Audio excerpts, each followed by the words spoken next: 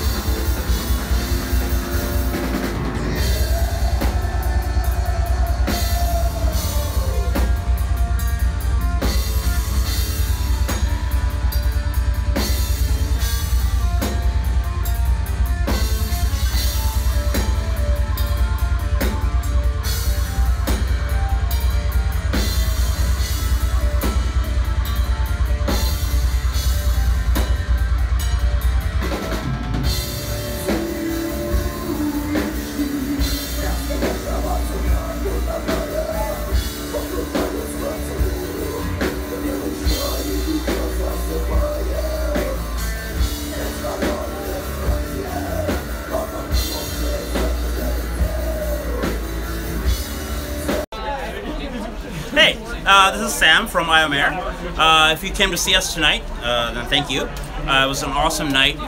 So far, this is our 6th gig, so we're still kind of a new band, but it's more like a super group composed of Dylan, me, Gabe, Tyler, Mike, and today we're joined by Alex Zubair. Noel, this is our 3rd inertial show, and every time he's put on a show, it's been fantastic. Like, it runs on time. We were on first at 7, and there was still like a really good crowd. I would say this is probably my favorite show to date because of how good the sound was. Velvet was a fantastic venue for just clarity. Like, we have fucking 5-6 people on stage and it gets messy and you want to hear everything. And I was very happy with the sound of this place, and everything was run on time. Protocol, our buddies going on it afterwards, and they were fantastic. Like, they've never disappointed. I've known them for years. So they put on a really good performance with the beer maintenance, and they got a new guitarist, Jack. He's really good. They even threw in a fucking black metal cover that was like my personal favorite. And then there was Metsatöll. Metsatöll was really different. I didn't really know them, but they kind of caught my ears, and they were pretty cool. I checked them out. You could check them out more. I was really excited about seeing Arkona because I've been a fan of these guys for years, and Masha is a fantastic vocalist, and I've seen her live, but honestly, like, I've seen their music videos and it doesn't even do her justice. Like, her stage get-up, performance, her like persona and everything was super solid, and I was like legit just like on the back talking to someone, and then I had to stop and just gravitate towards the front because it was that good. And yeah, overall, fantastic show. I'm very stoked, and it feels great to play a gig like this. It feels worth it, you know? It's worth my time, worth everybody's time, I think, that came out to see it. And I hope everybody enjoyed it. And hey, Pedro, man, thanks for everything, man. No problem. You've been pretty supportive of us since the beginning, since our show back in September, so yeah. Thanks, man. Thanks. I came in right after A&P-REACTS ended their set, which kind of sucks because it's always great to support local bands. But Protocol, the crowd was absolutely wild, and same goes for Metsatöll.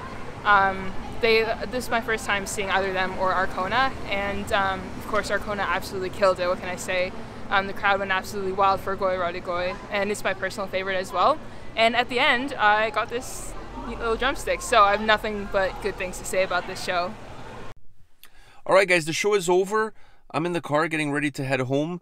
And tonight was Arkona, Metsatöll, Protocol, and A&P-REACTS. It was also supposed to be Windrose on this bill, but they didn't get their visas for the US, so they had to cancel and drop out of the tour. It was a great night. I'm really glad that they added Protocol and A&P-REACTS, 2 local bands from Toronto. I always love when the tour comes to town and they include some of the local bands. It's really important. It's a really cool way to promote the local talent and give them a venue and to give them a way for them to promote their own music. So I was really happy to see these 2 bands. It's not my first time seeing them. I've seen them before, and they're really solid bands. So I was really glad that I had a chance to see them once again play live in front of a good crowd. Metsatöll was my first time seeing them live. They were perhaps what you would consider one of the opening bands, like middle card, right before Arkona. So it was my first time seeing them. I really enjoyed their set. A band that does not interact a lot with the audience, but lets the music do all the work, and it really interacts with the audience through their music. So I really enjoyed their set. Wasn't very long, but I really enjoyed it. A very unique sound, a very unique approach. Really a really good live band as well, a band that's really tight, really knows what they're doing. Everybody plays their own role, everybody knows exactly what they need to do, and a band that just gets the attention of the audience, that really captures the audience and just takes them on the journey throughout their set. So I really enjoy their performance. I really enjoy their stage presence. I was really close for their whole set. I was right at the front of the stage, so I got to see it up front. So I must say I really liked their performance tonight. My first time seeing them live, and I wasn't disappointed. Arkona, this is my 2nd time seeing them. I saw them opening up for Corpaclani. This time they were the headlining band. So my first time seeing them as a headliner, but not my first time seeing the band. I was really looking forward to this because they played a really short set when they were in town with Corpaclani, and now they're obviously going to have a much bigger set since they're the headliner. So I was really excited to see them live, to see what a full set was going to be like, and I wasn't disappointed. I made a point of staying at the front of the stage for the first half of the show and then move to the back for the second half. I wanted to have two different perspectives. I wanted to get that in your face, up and close feel of being at their show, and then I wanted to move to the back to get more of that better audio at the back, kind of like take it all in, just look at the whole atmosphere of the show, take a look at everything that's going on, and just let it all sink in. So I wanted to have the two experiences, and I really think it worked well for me. I really enjoyed the moments that I spent at the front, right at the front of the stage. Absolutely incredible. This band absolutely destroys it live. What a great live band. Tons of energy, and they transport that energy straight into the audience. Just really live. They're great live band, and they just bring the audience to life during their set. Absolutely incredible, and I got to experience that firsthand, being so close up front. When I moved to the back was a different experience. I got to see it more from the distance. I got to see the whole atmosphere of the venue, and how the whole sound and the whole feel of the concert was really about from a distance. I really enjoyed that as well, but I must say I enjoyed a lot more when I was up and close and seeing them perform right in front of me. What a great experience. What a great night. I honestly, Arkona is one of those bands that you have to see them live, because they're such a tight live band. I really enjoy them. I enjoyed them the first time, like I said, when they played with Corpaclani, and now I feel like I enjoy them even more because it was a full set. They had full control of the stage, full control of the audience. Really enjoyed it. What a great night. I had an absolute blast. But now it's time to drive home, because tomorrow I gotta go to work. Alright, so let me know in the comment section what you guys think of these vlogs. I'm thinking of still doing the concert reviews for some shows and doing vlogs for others. Let me know your thoughts in the comment section. I obviously going to be taking them into consideration as we move forward with these. But let me know your thoughts, and see you in the next video. Take care, guys.